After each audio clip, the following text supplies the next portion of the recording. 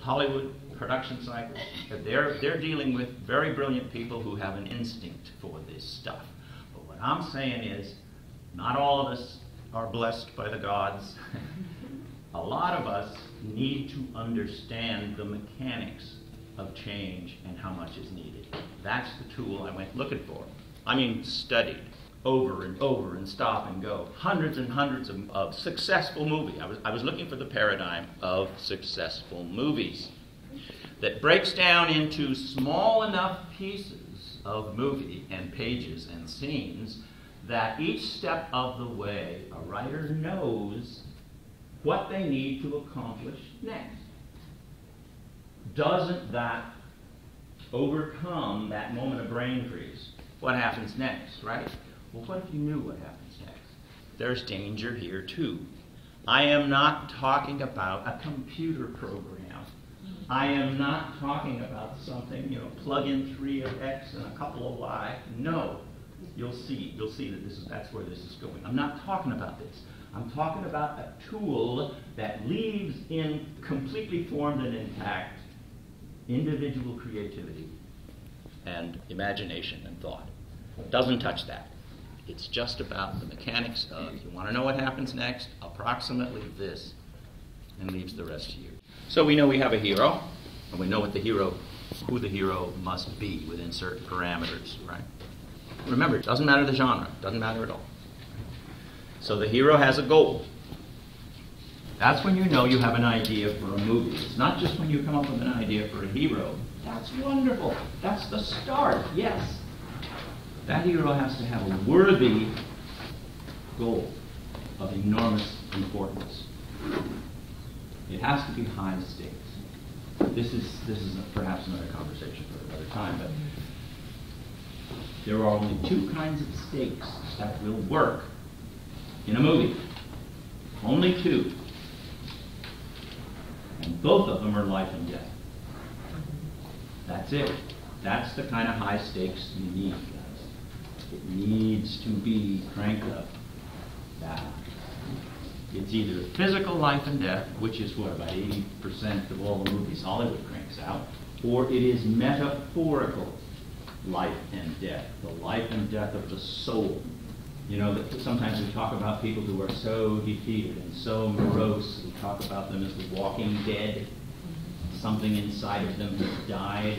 All the metaphors, if that's the state to which your hero, which your hero is risking by not accomplishing their goal, fine, that works. It's metaphorical life and death.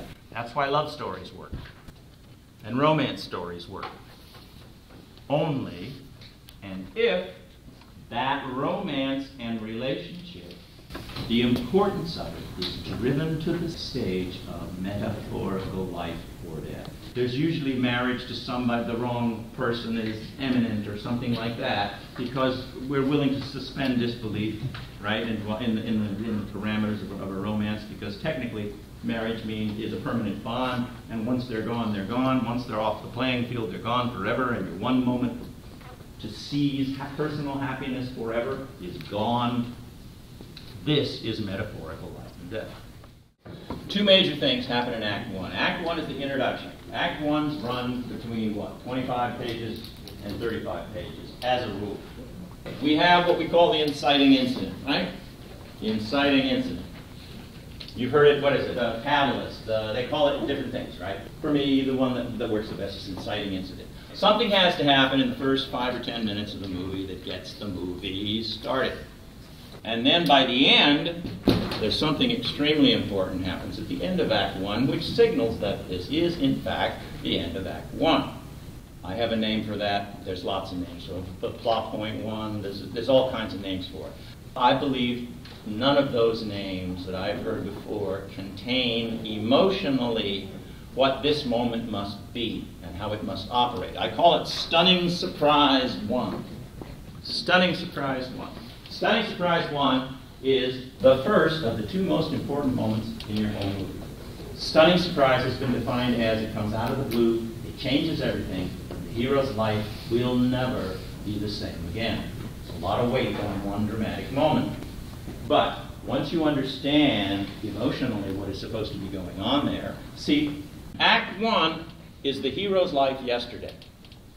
Then the stunning surprise happens, and the hero is thrown into what is called the special world of Act 2. This is a whole new thing and a whole new world. In some movies, sci-fi movies in particular, it's really clean. When that change is made, it's really clean. Like in The Matrix, the good one, the first one. Forget the next one.